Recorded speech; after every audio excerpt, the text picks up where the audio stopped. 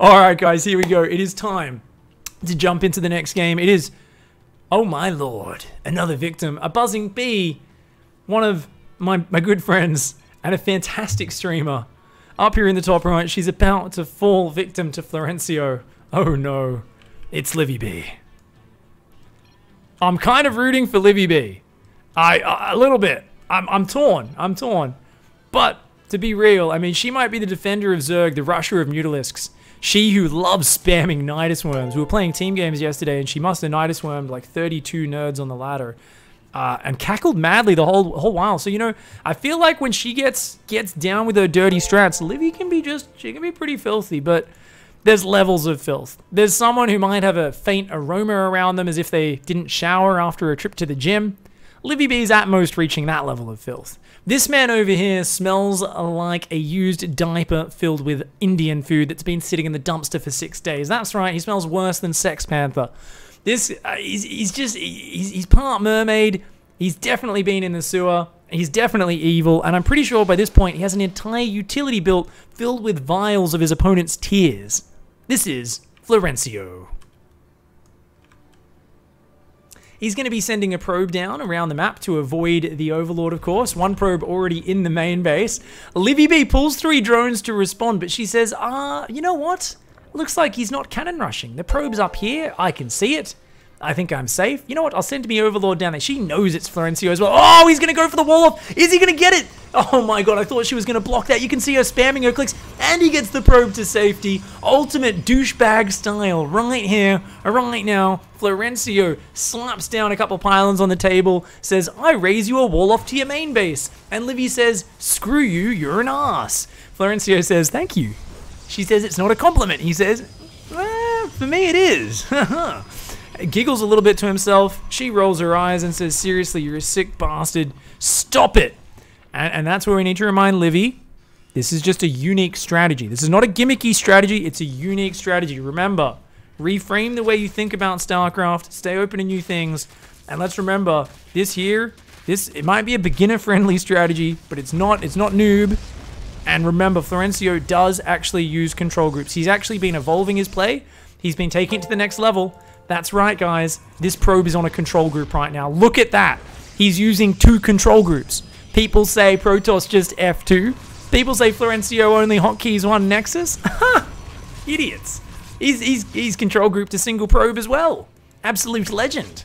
A single spine crawl is going to try and root on the high ground there.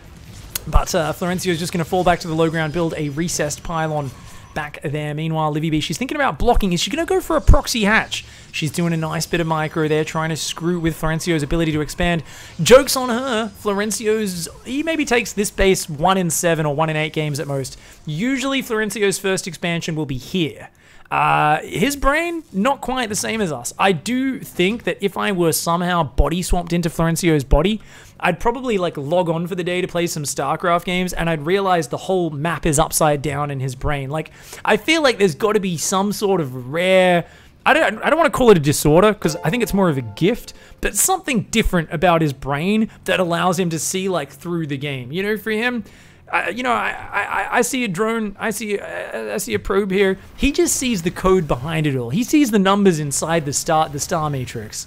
He is able to see deep within and plan ahead, and that is why there's a Chad Ray building on the way. I call it a Chad Ray building, but to be real, I feel like he just rolls a dice. I feel like it's Oracle's Phoenix or Void Rays in relatively equal numbers when he's playing against Zerg, and at the same, oh god, OP Nidus Worm. We were just talking about how Livibee has been spamming Nidus Worms like the sick puppy that she is. Oh god, she's been embracing her in her Filth Lord as well. There is a Zealot in position, but a Zealot will not stop a Nidus Worm. She's starting to break down that tentacle, whacking away on those cannons. Of course, they do not have high ground vision, so they cannot return fire. The Nidus Worm's done. Honestly, he's got to be dead. He can't possibly defend this. He's expanding to this base. He's taking his 6th as his natural? What the hell? This is such a rare move from Florencio. 2 Zealots are in position. A Chad Ray frantically chrono boosting out. Livibee, you've got to drop that Nidus Worm now. You've got to drop it now. She's trying to hide it.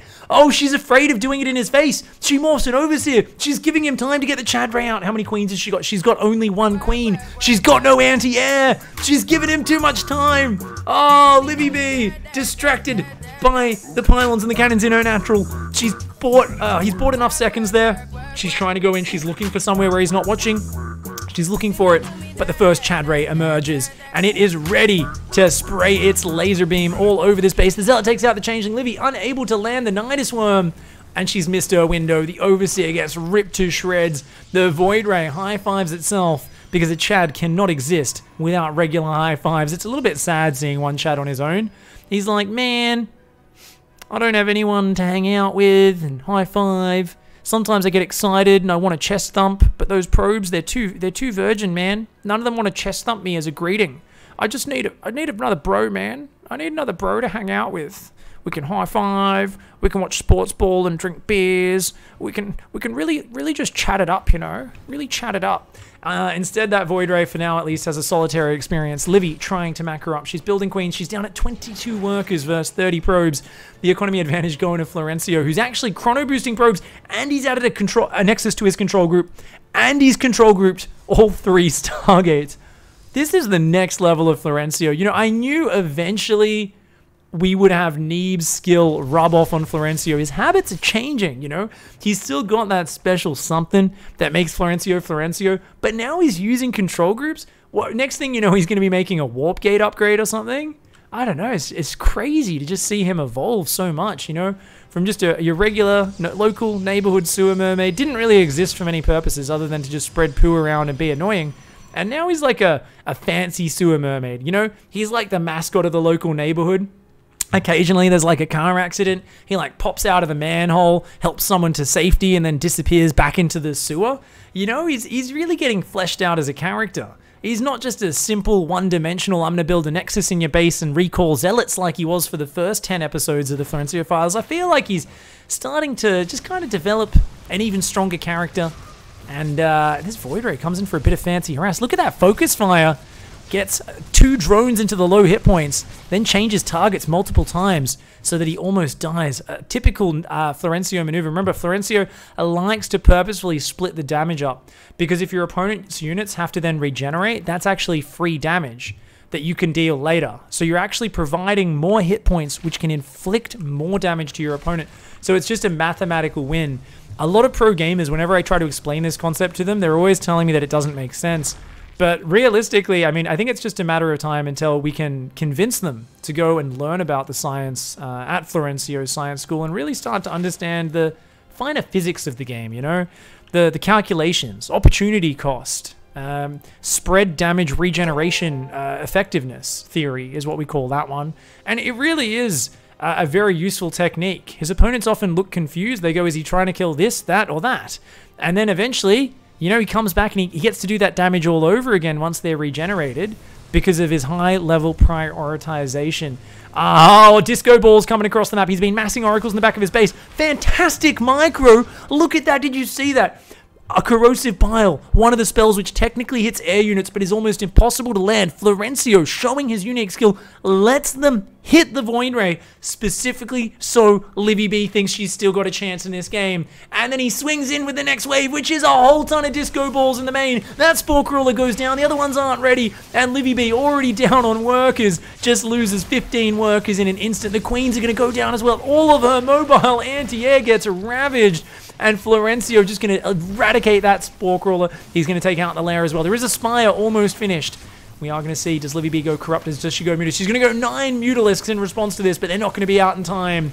That lair, the Oracle's getting low on energy, and the Oracles do get out of there. Florencio pulling back at the opportune time. I mean, this is also a new evolution. Do you guys remember when Florencio, he would just fly those oracles into Spore Crawlers, hit the extractor, lose all his oracles, and run away. These days, he pulls back with a bunch of them damaged but not dead. He lets their shields regenerate. Like, honestly, every single time I see this man take another step in this understanding of this beautiful game of StarCraft, I am shocked. I am impressed. But he's still building oracles even though he's seen a Spire. So this has definitely got to be one of those scientific decisions that's a little bit beyond my understanding. Waits to the last possible second, cancels the oracles, and then builds 3 Phoenix. He wants to give these mutas a chance. So notice the oracles are now coming out. They're shaking their booties. They're saying, look at me, look at me. They're twerking. They're working. And the mutas are chasing them. Mutas aren't the brightest creatures. So thankfully Florencio here able to sacrifice his disco balls to buy a bit of time for his probes. Actually, look at that. Curves away. The muta's unable to catch him. And buys time for the Phoenixes to build up at home. He's also just got the Nike upgrade. Running shoes for all the zealots. And a pack of them moving across the map right now. Oh! Lures them away, and Florencio, by the way, I haven't talked about this much. This is probably, I think, the real change behind all the changes. Why has Florencio evolved so much? He used to be a recall addict, and he's just not anymore. That was a tactical, strategic use of recall. He hasn't used it much in these games anymore. He only uses it when he needs to now. He used to just use it constantly for no reason at all. He'd be winning a game with an army, pushing in for the victory, and he'd recall home.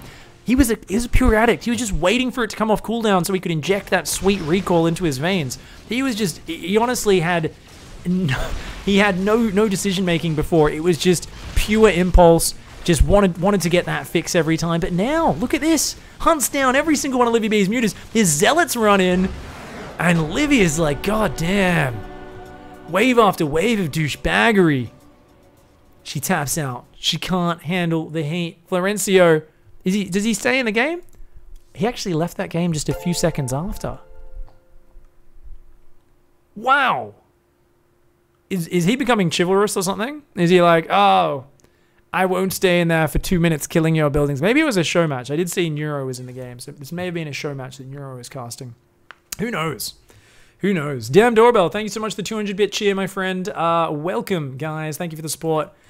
That was kind of incredible. Are we sure that was Florencio, says Flotch? Let's be real. He probably just tossed the controller over to Neeb. I'm like, I want to give Florencio credit as if Neeb's teaching him, but let's be real. He was probably like, oh, I've got a micro. Gives the Xbox controller to Neeb. Neeb plays for like 5 minutes straight. Gives the controller back, and Florencio starts like flying Void Rays into Corrosive Bile and stuff again. Florencio is in chat. He actually says, yep, confirm that was actually Neeb. I was just having a break, having a bit of a smoke or something. Okay, cool, man. Good to see you're not too changed from the old days. You're just more comfortable letting him take over the controller. Good to know.